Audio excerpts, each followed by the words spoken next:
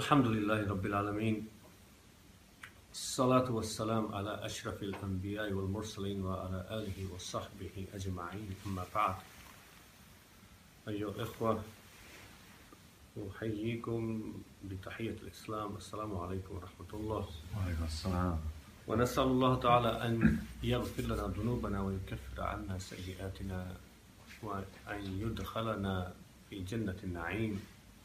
نسأله بعلم نافع ورزق واسع وعليه نتوكل وعلينا نتوكل عفوا وإليه المصير ولا حول ولا قوة إلا بالله العلي العظيم. Praise be to Allah. We praise Him, we seek His forgiveness, guidance and His mercy. We ask Allah to give us beneficial knowledge and understanding and wide sustenance. And on Him we depend, and to Him is our return. We send peace and praise on His final messenger Muhammad sallallahu alaihi wasallam. Last time, if you remember, we're continuing. I said I would discuss a few important ahadith to do with the context of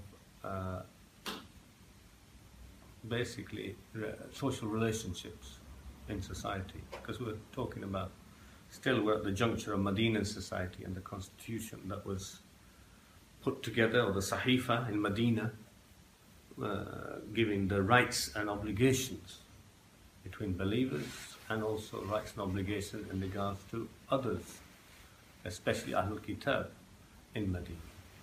So in relation to that, that's why fiqh as-sirah, we're looking at our context of society, and there are a few pertinent hadith on top of what I've already said about wilaya, which is allegiance in contrast to friendship, what the Quran says about that, etc., and some of the misunderstanding and misinterpretations that come from that. And in regards to the issue of trust, for example, we talked about that, and basically our interaction with non-Muslims in a society context of where we live, where we're not at war. In fact, we have a contract, and that ahad has to be kept in peaceful times. It's a totally different situation, as I've said many times, to the ayat which apply to war situation. And that is when war has been declared on us, and war has been declared on us as a state, not as individuals. Individuals, we have a different approach, which is the best approach. And of course there's the law of the land as well. So there's enmity on a personal level, but war being declared on a state level, which brings out the ayat to do with warfare. And they cannot be applied, or I should say misapplied, to the situation of peaceful times when people of different religions have lived in Muslim society, although that's not the evidence, because evils and other things can be done in Muslim history as well. That's not an evidence I'm giving you. The evidence is there in the Quran and Sunnah anyway, which we've deliberated on before. Tons of evidence from Quran and Sunnah about good relations, and most of all the ayah I mentioned, which summarize it beautifully. Inna Allah ya'muru bil adli wal ihsan. Surely Allah has ordered justice and ihsan, and we talked about ihsan before as well. Wa ita'itul qurba wal yatama wal masakin. وَيَتَعِذُ الْقُرْبَى وَيَنْهَى عَنِ الْفَحْشَاءِ وَالْمُنكَرِ وَالْبَغْيِ يَعِظُكُمْ لَعَلَّكُمْ تَذَكَّرُونَ. So just carrying on that, in regards to good relations with the community, with neighbours, with non-Muslims, in all walks of life, including greetings, etc. There's an issue, because there's a hadith in Sahih Muslim which has caused issues for some people, including some imams as well, in their behavior with non-Muslims. This hadith in Sahih Muslim is reported, where the Prophet ﷺ says, لا تبدأ اليهود والنصارى بالسلام وإذا لقيتموهم في الطريق فاضطروهم إلى أضيقه. So here, the hadith in Sahih Muslim, that the Messenger of Allah said that do not initiate the salam with the Yahud, the Jews and the Christians. It doesn't just stop there. And when you meet them on the way, then فَاضْطَرُّوهُمْ إِلَىٰ أَضْيَقِهِ, push them towards the narrow path, meaning to the roadside. So those who I've seen take this hadith, including some imams as well, they practice the first part of it selectively. They don't say salam to them. Some of them don't even reply to the salam of a Christian or Jew at work, or a non-Muslim who says Assalamu alaikum. They go like that. And they of course noticed it. So they mentioned to a colleague of mine and others, why is it when we say salam they just go, why don't they say salam to us? Why don't they say wa alaikum assalam? Or why don't they never say it to us? And especially in a situation when a Christian or a Jew, I mean, it's not unfamiliar for them. It's in the Bible anyway, shalom, and it's there already from there. So especially those people, if they say it, and if somebody realizes from Muslim, my practice manager at work, for example, is non-Muslim, he knows that we Muslims kept on saying salam in front of him. We have secretaries who say salam, doctors said. So he used to say it sometimes, not every time, good morning other time. When he said salam alaikum, I don't know, say wa alaikum assalam. Nice to hear. He's saying peace be upon you. Yeah. So now, what I saw practice of this, which is interesting, is that you take the first part of the hadith and you try and practice it. Say, look, Prophet say it's haram. We're not allowed to. We're not allowed to initiate. Respond actually doesn't even come from there. So there are some who say we're not allowed to initiate. But then I said to them, why are you being selective in taking part of the hadith then? I haven't seen you practice the rest of the hadith. So every morning when they say salam, or don't say salam, say good morning, don't say salam. Then also when they go by, you should push them towards the wall. Shouldn't you? If you want to follow the full hadith, it's there. Why do you pick that part and leave the other part? Because they don't feel it's right to follow that part, do they? That's why they're doing it. But on what basis do you reject that part and not practice it and take the first part? To keep your job? You see what I'm saying? It needs understanding. So take the full thing. So let's be clear first that this hadith is the full hadith. It didn't come in two parts, and we have to first check, is it authentic? It's in Sahih Muslim, which means there's a very good chance it's authentic. Yeah. And this second part is not an idraj, which means it's not been inserted from a weak narration somewhere. It's also part of the hadith. So we say it's authentic. Now we look at the situation of the Quran. And this is the way of ulama, great muhaddithin and ulama. They didn't just take the hadith and say, now you have to try and understand it. And also compared to the Quran, look what Quran is saying. وَإِذَا هُيِّيتُمْ بِتَحِيَّةٍ فَحَيُّوا بِأَحْسَنَ مِنْهَا أَوْ رُدُّوهَا. As I mentioned in the Jummah khutbah, when you are greeted with a greeting, then greet with a better greeting. Yeah? Return with a better greeting. So if they say Assalamu alaikum, this is general. It doesn't say with Muslims. Then greet with Wa alaikum assalam wa rahmatullah. Peace and mercy of God be with you. Yeah. So if they say good morning, say good morning. How are you? You know, at least say good morning or rudduha. So the Quran came with that aspect, but that's a general comment. Then the Quran came in areas, various places, where it talks about salam being initiated by believers with disbelievers and mushriks. For example, Ibrahim alayhi salam, when he left his father, he left him with salamu alaykum by saying salam to him. It's quite clear his father was mushrik, he was throwing him out. He was actually threatening to kill him. So the Quran mentions salam from Ibrahim alayhi salam. Also, Allah subhanahu wa ta'ala in Surah Al-Furqan, Allah subhanahu wa ta'ala says, in Surah 25, وَإِذَا خَاطَبَهُمُ الْجَاهِلُونَ قَالُوا سَلَامًا. And when the jahilun, the ignorant people, they address you, say to them, salam. Salam. So who's initiating it? Not the jahils. What does jahilun mean here? Jahilun actually is not because they're jahil. So there's an ignorant person, Assalamu alaikum. No. What does it mean? It means that they are behaving in a jahili way. They are being abusive with you, nasty, argumentative over, and maybe filthy. Yeah. So Don't get involved. Assalamu alaikum. So it could be a believer, can it? But it could be a disbeliever. And more likely, jahilun is used in the Quran for who? Disbelievers. وَإِذَا خَاطَبُهُمُ الْجَاهِلُونَ قَالُوا سَلَامًا. Allah subhanahu wa ta'ala also says in Surah 28, verse 55, وَإِذَا سَمِعُوا لَغْوًا أَعْرَضُوا عَنْهُ.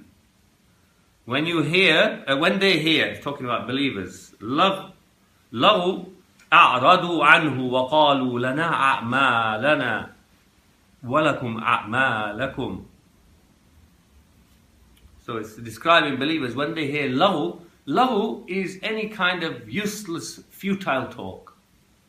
Doesn't mean that if somebody's talking about the weather and you say this is a waste of my time. No, lahu means negative, bad talk, filthy talk. Somebody's insulting or even backbiting actually, which many Muslims do. It includes that definitely. So all the things under lahu, some people say music. There's no evidence it applies just to music, yeah. But it can apply to music if it's filthy songs mixed with naked dancing and filthy words. Then it applies there as well. But here it's talking about really that kind of chit-chat and that kind of atmosphere, environment where filth and wrong is being spoken of or done. وَإِذَا سَمِعُوا, so when they hear that, أَعْرَضُوا عَنْهُ, they turn away from it. And they say, لَنَا أَعْمَالَنَا وَلَكُمْ أَعْمَالَكُمْ. Yeah? Our deeds are with us and your deeds are on you. Meaning you're responsible for that. We're responsible for our deeds. That's why we're turning away. Yeah. أعمال. Salamun alaykum. Salam on you. Who's initiating it? The people involved in lahu, yeah? Believers or disbelievers, they're not initiating it. So the believers are saying, Salamun alaykum. La nabatagil jahilin. That tells you it's kuffar again, because jahilin is used. La nabatagil jahilin. We don't want to get involved in this jahli kind of ignorant practice or ignorant behavior that you're up to. Assalamu alaikum. Quran is saying it. Quran is saying it. And then Allah subhanahu wa ta'ala says also in the end of Surah Zukhruf. Surah Zukhruf, Allah subhanahu wa ta'ala ends with وَقِيلِهِ يَا رَبِّ إِنَّ هَؤُلَاءِ قَوْمٌ لَا يُؤْمِنُونَ فَاصْفَحْ عَنْهُمْ وَقُلْ سَلَامٌ فَسَوْفَ يَعْلَمُونَ. Allah subhanahu wa ta'ala is saying in the Quran here, and it is said, وَقِيلِهِ, it is said to him, or said to Allah, Ya Rabbi, O our Lord, O my Lord, surely these are a people who are disbelievers, la yu'minun. Yeah? Fasfa' anhum wa qul salam. So Allah is responding. Fasfa' anhum, overlook, forgive them. Fasfa' anhum, from safaha. Yeah? Wa qul salam, and say salam. Say salam. It's an order. Fasfa' anhum, right? Means forgive them, overlook what they're doing. Disbelievers, la yu'minun, it's saying in the ayah before. So we know what we're talking about. Disbelievers. Wa qul salam, and say salam. فَسَوْفَ يَعْلَمُونَ. So soon they will know. They will know the truth soon, meaning when death comes. So you see here the ayat, what they're talking. The clear ayat of the Quran showing initiation and ordering and commending of saying Salamu Alaikum and describing believers doing that with juhal and kuffar. So we have to understand the hadith with all that. Where do we take the hadith? If you take the direct meaning of the hadith, zahir, without any context, we have to reject the hadith. Don't we? And if I bring all the other ayahs of how to do da'wah and deal with people who are not believers or not disbelievers, about being good and showing ihsan, well, pushing them into a wall or on the street is not ihsan, is it? Yeah? So we have two choices. One, to find the problem. Is there a problem in this hadith? And sometimes this is how ulama of hadith did. They looked at the Quran as a criterion, and the chain of the hadith appears at first stage authentic. So there's another level, they called it naqdil khafi, finding the hidden illah or problem with the hadith. Yeah. And one of the tools they used was the Quran. If it came like that with the Quran, there must be a problem with the hadith, or with our understanding, we didn't put it in its right place. Yeah. In this hadith, majority didn't find another problem with the hadith. There could be, still, because it's so strong, the Quran, in regards to what appears to be opposition. But the best way to understand it, really, is to apply that to a situation of warfare again. Other times, there's disagreement with disbelievers. They're talking rubbish or they're abusive, etc.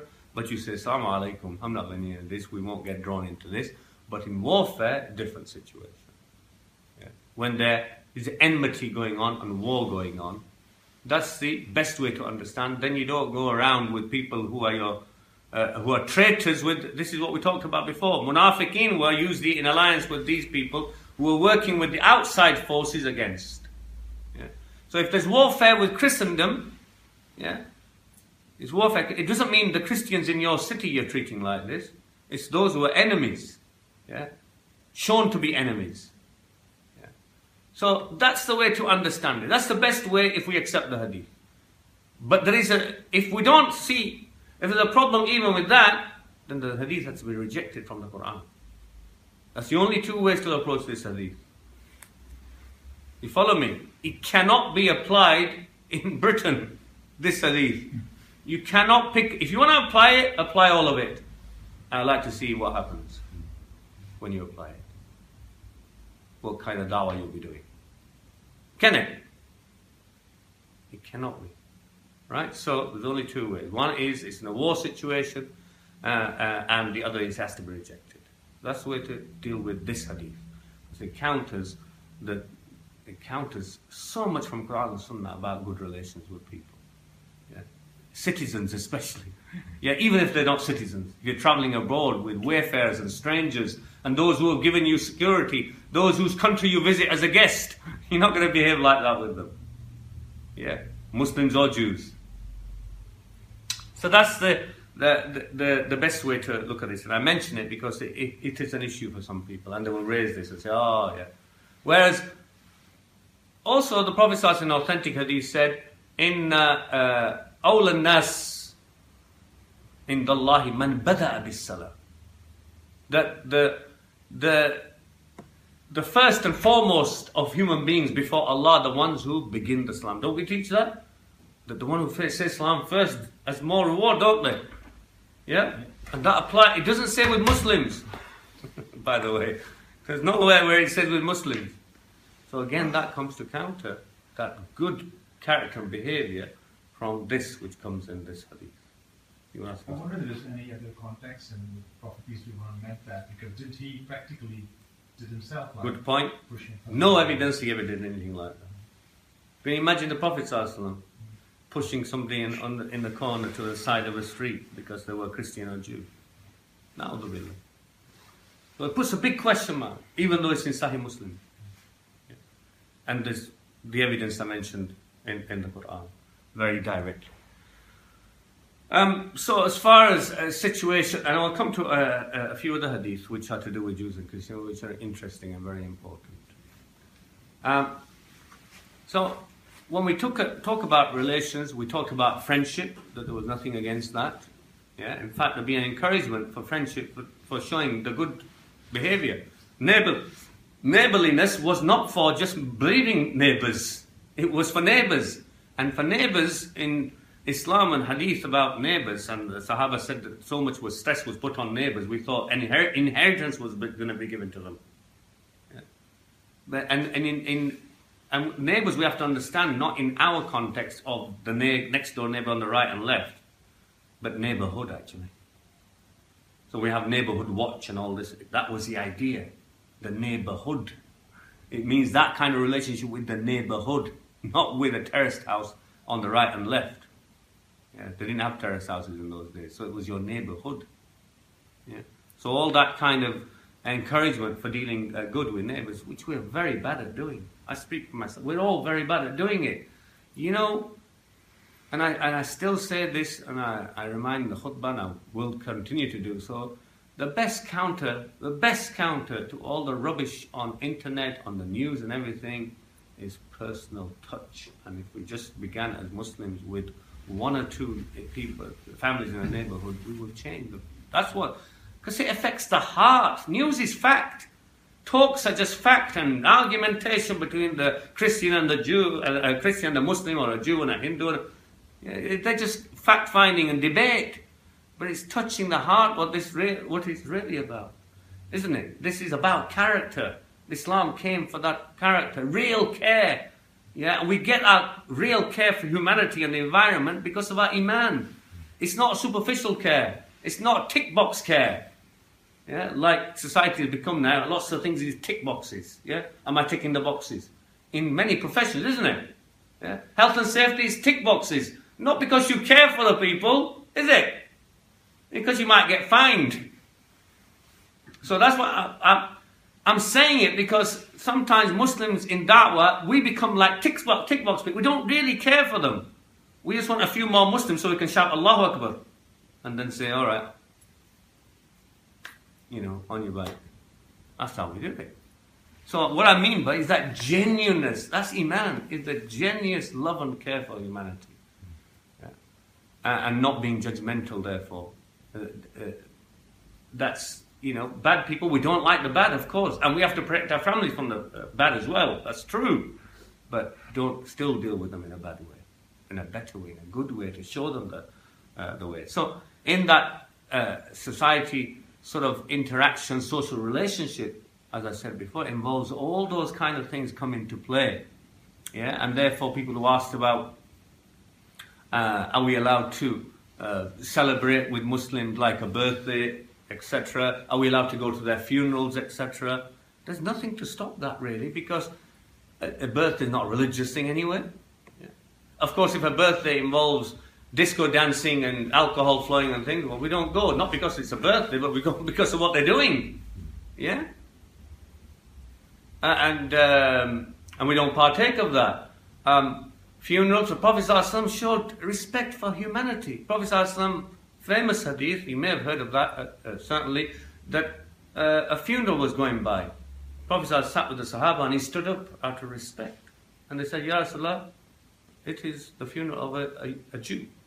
He said, is he not a human being? Is he not a human being? So the Prophet ﷺ standing up. There's a different debate later on with ulama that came about standing or sitting for funerals going by. Nothing to do with believers or disbelievers. This is a debate that took place because at one time Prophet ﷺ funeral was going by and he was sitting. So some said, oh, he used to stand up, then he sat down. Others said no, which is, I believe, the best opinion, that it's fine to sit and it's fine to stand, but recommended to stand from the behavior of Rasulullah. Is there anything in the hadith that you know of where the Prophet or the Sahaba celebrated? You know they celebrate their own birthday, but other birthday people must have celebrated birthdays on that day? No. Nobody did. Nothing about... Not about celebration, but mention of it. They went to birthday parties. Mention of it. Because it's left, ulama say it's left to culture and urf. Urf.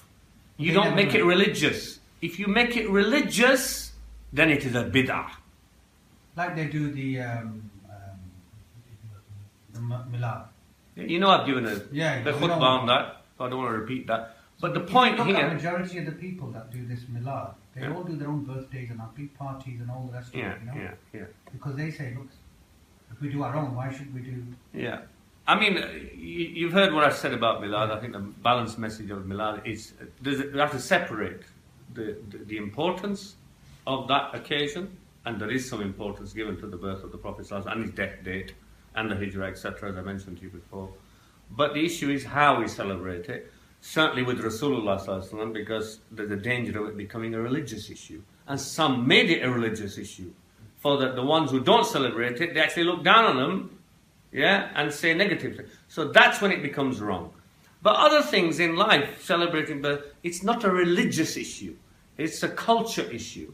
And as long as we don't mix it with the religion, it becomes under the category of mubah. Mubah means it's just culture. Yeah? Culture, doing it, not doing it. Other things we do in culture as well. Yeah? As long as they're not religious or against the religion, there's no problem with it. It's different how you then change it. I mean, a birthday sometimes can be too much about me, presents all for me, so you can change it. And you know, our children used to get us parents a gift on their birthday, but still remembered it. Yeah. So encouraging sharing with others and things like that. You know, that's another way of looking at it. But anyway. So interaction, social interaction. These are the kind of things. You know, is it religious, isn't it religious? Does it involve me doing anything? That's why ulama, even Sheikh Darsh said decades ago, he was the main imam, a great scholar actually, rahimahullah, may Allah have mercy on him, he was the imam of London Central Mosque. I used to talk to him on a regular basis, and we had some wonderful sessions with him. We're talking about back in the 80s. And alhamdulillah, he'd lived here for some time, so I had really good understanding, but it was well established, traditional understanding, and alim, well known around the country, even in those days he was, Sheikh Darsh. So, for example, about attending a funeral of non-Muslims, etc. He'd give, or weddings and things, especially non-Muslim families, or if you've got extended family, or even friends and things. How you behave in that in regards to not joining in the service, how you can stay behind at the back of the church, not join in when they're joining, obviously. So these kind of things, which would avoid being part of the religious ceremony. Yeah, and the issue of making dua for disbelievers' family, etc., I discussed before with you when we talked about Abu Talib, so I'm not going to repeat that now. Now, while we talk about social interaction and things, what we have to, aside from this hadith, there are 3 interesting ahadith in Sahih Muslim. All of them say something very similar, and we have to cover it, because it's something you should know about, especially because they're in Sahih Muslim again, including the hadith I mentioned to you before, Sahih Muslim. So if you're just reading books like Sahih Muslim, you have to be very careful in interpretation and what you take from it. And this is why we had young people in Dawah in the 80s and 90s who used to run around and learn a few hadith, because perhaps they'd be just flicking through Sahih Muslim, come across and say, Yahi, we have to do this, and come and say blah blah blah blah blah. No understanding, no usul, no other hadith, no Quran, no seerah, nothing, you know, just pick a few hadith. And I remember in the 80s debating with one of the groups and their leader, who used to say, well, if you come across a hadith, brother, if it's authentic, shouldn't you follow it as soon as you realize it? Well, I said, it depends. In the 80s, this is my discussion. So it depends. It's not as simple as that. It depends on what other ahadith are on that issue. Depends on if Muhaddithin has said it's authentic before you decide it's authentic. Depends on what the Quran says. So there's a lot more to it than just saying, I pick up a hadith, I come across it, and I start practicing it. Yeah, it's often not possible to do that. It needs understanding. So there are 3 hadiths saying something similar, and a 4th one in Ibn Majah. So the Christian came to one of my colleagues and said, you guys, and I mentioned this, but you guys say that you don't believe in sin being transferred from one to the other, and we believe in the original sin and we have to go through Jesus Christ, etc. But you guys say, no, everybody carries their own burden of sin and it can't be transferred. But what about this? It's in your traditions, in Book of Muslim, that your Prophet is saying, that he's saying that on the Day of Judgment, and this is Sahih Muslim 6668, and Abi Burda and Abihi. Abu Burda, the Tabi'i, his father was Abu Musa al-Ashari. And in Nabi sallallahu alayhi wa sallam, Yaji yawm al-qiyamah, nasum min al-muslimin. On the Day of Judgment, people will come from the Muslims.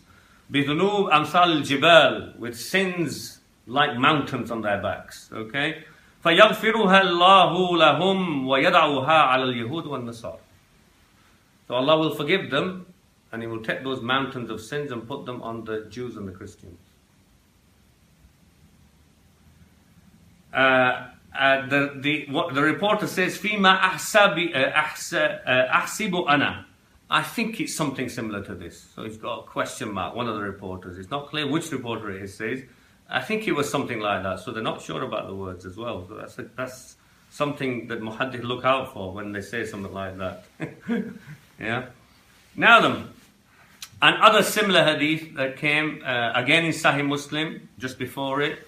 لا يموت رجل مسلم إلا أدخل الله مكانه النار يهوديا أو نصرانيا. Yeah, saying no person from the Muslim dies except that Allah enters in his place in the fire a Christian or a Jew, or a Jew or a Christian. Similar meaning to that one. So the sins are being transferred. So they're saying, what kind of justice is that? You know, you talk about sins, and here's sins being put on us. Yeah, any Muslim coming along, whatever kind of life they've lived, that's the impression you get, isn't it? If a Muslim is coming with a mountain of sins, what kind of Muslim do you think they are? Yeah? All the ones around, the majority, yeah? Yeah, the worst ones. And they're getting scot-free into paradise. You can see, you can understand the objection of the Christian. I can understand it, I can understand, I'm looking at a hadith, I'm in shock. When I first came across the hadith, many years ago, this can't be right. Sahih Muslim, what do I do with it? So it needs learning and sitting with scholarship and to try and understand what's actually going on and look at what other scholars said in the past. Now, Imam Muslim is one of the best muhaddithin. There's no doubt about that. Not as good as Imam Bukhari if you look at the level. All the ummahs agreed with that in critique of hadith. Nevertheless, there are many muhaddithin who came after them, and some who were before them as well. Yeah. Some who were similar level to them, who came after them. Imam Zahabi, Ad-Daraqutni, who came later, a few hundred years later. Ibn Hajar, for example, great muhaddith as well, who came later, of a brilliant level as well. So they also have comments about it. Of course, the reality is that Imam Muslim is still a human being. Can he make mistakes? Yes, he can. Yes. Yeah, and this is the issue here. Now, the first hadith I mentioned to you has a reporter in it called Shaddad. Al-Zahabi, also a great muhaddith and great alim, scholar, a few hundred years after Imam Muslim, said that Shaddad is weak. He's a weak reporter. He often reports which are munkar. Munkar means they are rejected. They're against other reports, or the Quran, they're called munkar, meaning single which are rejected. So Zahabi criticizes him in relation to this. Ibn Hajar took this hadith and others. So Ibn Hajar says in his, Ibn Hajar is very famous, Al-Asqalani, as a muhaddith, and one who did the Fathul Bari, which is the explanation of Sahih al-Bukhari, the whole of Sahih al-Bukhari. So Ibn Hajar says,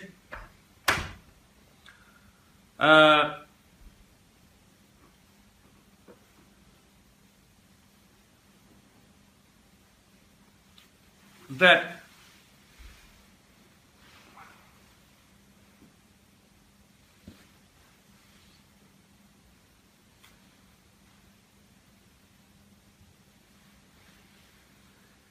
Ibn Hajar says that this hadith, the first one of Shaddad, it is weak. It is weak. It is not authentic. He rejects it being authentic. He also says that Al-Bayhaqi had also said it was weak. Bayhaqi is another muhaddith. And saying same thing, that Shaddad, one of the reporters, brings munkar hadith, rejected hadith. So we have to be careful. Ibn Hajar says that there are other reports, and I mentioned the other report to you, which doesn't mention the mountain, it just mentions that Muslims will come and their place in fire will be taken by the Christian and the Jew. So Ibn Hajar mentions saying, because there's three hadith. Yeah. There's 3 of them, all saying the same kind of thing. So Ibn Hajar says, even though there are other reports of this hadith with other chains, these are Al-Bayhaqi, Ibn Hajar rejects them. Ibn Hajar says, Imam Bukhari saw them as weak. Imam Bukhari saw them as weak and said, Imam Bukhari's argument in this issue, he said, the ahadith to do with ash-shafa'ah of Rasulullah sallallahu alaihi wasallam are more authentic. So the ulama say, when Bukhari makes that statement, he means these Sahih Muslim hadith are weakened, they're more authentic, because Imam Bukhari is arguing, then if Muslims with mountains of sin come on the day of judgment, and automatically their sins are transferred to Jews and Christians and they're put in the fire, what happens to the shafa' of Nabi sallallahu alaihi wasallam, which came in mutawatir hadith? See Imam Bukhari's argument. So Imam Bukhari says these hadith cannot be right, because even Muslims who've done bad deeds, they believe in Allah. We believe in the shafa'. The way out is shafa' of Rasulullah sallallahu alaihi wasallam. Not that the sins are put on others like Jews and Christians. Imam Bukhari is saying the same thing. Al-Bayhaqi goes on further, quite rightly so, and uses the Quran on top of all these comments and says, Allah says, وَلَا تَزِرُ وَازِرَةٍ وِزْرَ أُخْرَى. No person will bear the burdens of another soul. This rejects this hadith. This is the Quran. It's a very clear statement. Very clear, direct, and qat'i in understanding. No burden of sins will be taken. وَلَا تَزِرُ وَازِرَةٌ وِزْرَ أُخْرَى. No other person will take the burdens of another. Which is what our belief is, So, this is the way to understand this hadith. I believe these hadiths are not authentic. And an indication for it is also in one of the hadith. Because in one of the hadith, Sahih Muslim mentions that this hadith is mentioned by Abi Burda to Umar bin Abdul Aziz. You know Umar bin Abdul Aziz? Came just a few generations, a couple of generations perhaps, 2 or 3 generations after Khulafa Rashid, after Ali radiallahu anhu. So he's from the family of Umar as well, radiallahu anhu, Umar ibn Khattab. They say the second Umar. And majority ulama are of the opinion that he was also from Khulafa Rashid, they attribute. So this is the reign of Umar bin Abdul Aziz. It was a great pious Khalif. And his reign was only for a short period, but he tried to reform back to the ways of the pious Khalifs before. So it's mentioned to him, Abu Burda mentions this hadith to him. Right? In Sahih Muslim it says. What does he say? Umar bin Abdul Aziz says to Abu Burda, swear 3 times that you heard your father say this from the Messenger of Allah. Swear 3, why does he say swear 3 times? He doesn't like that. It's quite, you get an indication from what he's saying that he doesn't like the meaning of this. And in the other one of the reports I said to you saying, I think it's something like that. I'm not sure. And now Umar bin Abdul Aziz is not happy. So he's making Abu Burda, the Tabi'i, swear, take an oath by Allah that that is true. He swore 3 times, but it doesn't say the rest of the report whether Umar bin Abdul Aziz still accepted it or didn't accept it. In fact, Imam Bukhari mentions in Tarikh al-Kabir about this incident as well. Not in his Sahih Bukhari, in Tarikh al-Kabir, where he discusses reporters, etc., whether we rely on them or not. And Imam Bukhari says that Umar bin Abdul Aziz also asked Abi Burda, how old are you now? And he was 80 years of age. So they're indicating that he's become senile and not remembering so well. That's why he asked him his age.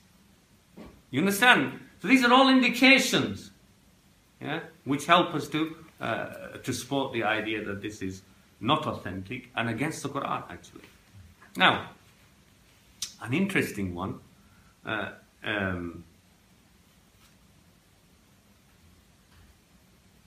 is another hadith I said in Ibn Majah. And I'm not going to get a chance to start the topic of jihad, which I'll do next time, so I want to mention this. This is a report which is mentioned by Ibn Majah, that Abu Umama said, Allah be pleased with him, that the Messenger of Allah said, on whom the none is made, alaykum assalam, none is made to enter paradise by Allah Most High, except Allah Most High shall marry him to 72 wives. 2 of them from the wide-eyed maidens of paradise, Hurain, and 70 of them from his inheritance from the people of hellfire. Not one of them, but her attraction will never wane. You'll always be attracted to her. And his arousal for her will never diminish. So this is in Al-Bayhaqi Ibn Majah. Now, so the Christian priest, he goes, so you took us all into hellfire with your sins, and then you take our women, who are beautiful, out 70 of them at a time to marry yourself and take them into paradise. What kind of justice is? See how he's interpreting this, saying, well, this is in your books. And it is. It is. So 70 of them, just because you feel like to have sexual relationship with them, you've taken them out of hellfire of our women. As you can see, he's got a point again. This hadith is definitely not authentic. It is fabricated and batil. But unless you've studied hadith books and studied with scholars of hadith, you won't know that. It's in Ibn Majah. Ibn Majah, people, Muslim see Ibn Majah as one of the 6 authentic books. But actually Ibn Majah is the weakest of the 6 authentic books. And this title, Sihah Sitta, is very misleading anyway. Yeah, very misleading. Because only Imam Bukhari and Muslim put the criterion that they were going to collect the most authentic hadith. Abi Dawud never said, I'm only going to collect authentic hadith. Neither did An-Nasa'i, neither did Tirmidhi. In fact, Tirmidhi, in many of the hadith, he's giving you his opinion. This is authentic, this is okay, this is not authentic. Tirmidhi is giving you that. So he never said, this is called Sahih Sunan, as many people call them. Ibn Majah never said that either. And he doesn't even clarify, is it authentic or not. He's collected them. Therefore, other ulama who came, muhaddithin, were very critical of Ibn Majah and said, be careful, because there are many authentic in it as well, which you can find in the other books. But there are others which are, a large number which are weak and fabricated as well. So be careful. So this is Ibn Majah, and it is fabricated. So the answer to any Christian, this is not right. This is not correct. And just to finish off with, of course, famously from this comes the issue of 70 virgins. We thought we need to investigate that. It's always passed around Google, isn't it? And lots of Islamic things it's on. And of course, Orientalists and non-Muslims are always pointing this out. He's after the 70 virgins in paradise, etc. So we looked at all this hadith in our research. And to summarize this to you, that there is absolutely no authentic hadith that mentions about being married to 70 virgins. There is no authentic hadith. There is a mention clearly in the Quran of virgins, Hurul Ain, wide-eyed hur, who are described that no man or jinn had ever touched them. So they're described as being virgin. Now, on Hurul Ain, there's a big debate amongst ulama as to who they are. There's nothing about how many you'll get in paradise. Even though it describes them as numbers there, it doesn't say how many you'll have. The most authentic that's found in Bukhari Muslim about being entered in paradise, which is authentic hadith, that each believer will have 2 wives. 2 wives. And then the Prophet ﷺ mentioned in Bukhari Muslim how beautiful they'll be. And therefore, there are ulama who said that, because women often say, well, Hurul Ain for the men, what about for the women? And ulama who said, just because it's not mentioned doesn't mean there is no partners for the women. There is. Quran mentions, lahum azwajum mutahharatun fiha. They'll have partners who are pure meaning men and women will have partners. Yeah? So men for women and women. It's just that the men have not been described. So some ulama very nicely said that when Allah subhanahu wa ta'ala keeps something hidden, doesn't describe it, it's even better than what is actually described. The reality of Jannah, of course, Abdullah ibn Masud said from the Prophet sallallahu alaihi wasallam, yeah, in Jannah is that which no eye has ever seen, no ear has ever heard, no mind has ever imagined. There you are. Yeah. So the reality is for women as well, not just that men are getting beautiful. Yeah.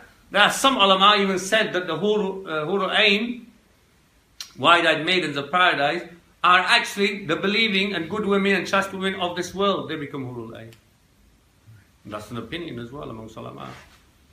Anyway, just to finish with that this 70 virgin, you can, I'm going to say put it to bed, but it's, you can put it to bed. It is not based on any authentic hadith.